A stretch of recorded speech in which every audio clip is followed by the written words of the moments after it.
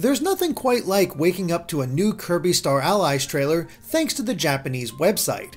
It shows that the release date is nearly here as Nintendo ramps up the hype train for the latest Kirby game. And this time they're spotlighting the various friends Kirby can make along the way to help him on his journey. So of course we're going to break out the old analysis machine to see what secrets and details we can find. Be sure to watch our previous analyses on Star Allies though, as we'll only be covering the new stuff here. The first and biggest revelation from this trailer is the fact that we see many of these friends on their own. Kirby is not traveling along with them at all outside of a few scenes. So it would seem that Kirby isn't actually necessary when playing through the game. Players have the option to choose one of his friends instead and play through the game with that power.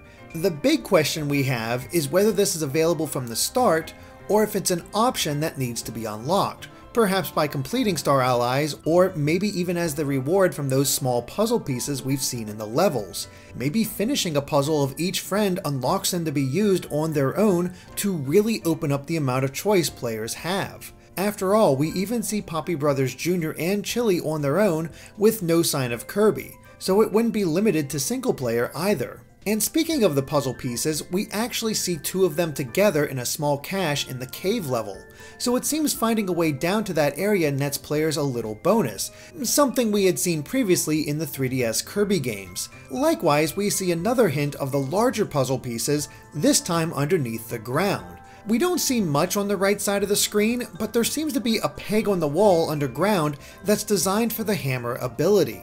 We're pretty sure striking it with the hammer will cause the piece of the ground blocking the way to the puzzle to fall away. It's a great example that the Kirby puzzles we've seen in the past will certainly return here. Otherwise, the rest of the trailer very much focuses on the friends, their moves, and how they can combine their powers. Much of it we've seen before, but there are some cool new additions, just like we have cool ice bombs. These create chunks of ice after exploding, which encases enemies in a frozen block that can then be sent flying backward. Rolling the bomb also leaves a trail of ice behind and a neat visual touch. But before this scene cuts away, we see what a Dribbly looks like when he's just a normal enemy. Next, we see a reminder that the element that Beam provides to weapons is also plasma, which is pretty much electricity in Star Allies. But there's a fun detail when plasma combines with sword as Blade Knight's weapon changes shape. It's somewhat reminiscent of the Levin sword from Fire Emblem, though we don't think it's a direct reference. Plenty of electrical swords have the blade bend to imitate lightning. That might be an electrifying touch, but you can't beat cute in Kirby games.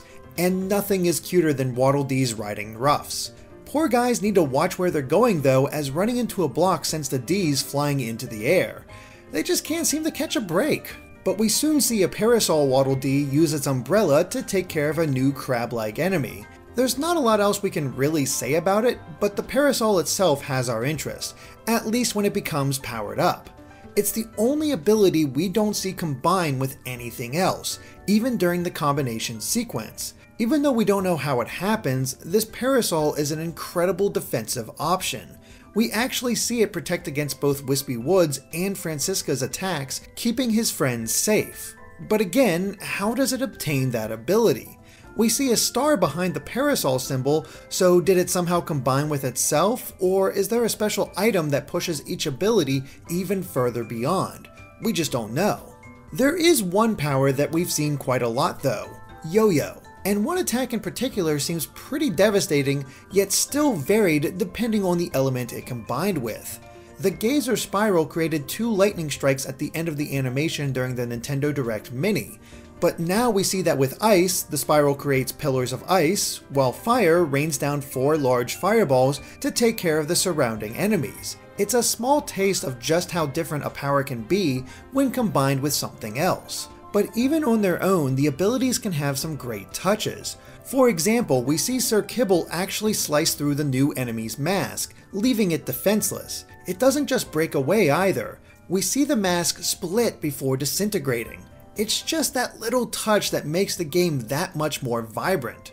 Finally, there's this copy pedestal, which has been changed from the more recent Kirby games and is instead closer to how they appeared in Kirby Superstar. It shows the enemy it comes from rather than a star with the ability's symbol.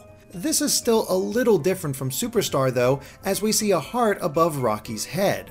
It leaves us to wonder if it'll still act the same, mainly providing the shown power to Kirby, or if it will be different in some way. Maybe touching it combines with the power you already have, or maybe it summons that enemy as an ally. It could even be all three depending on the context.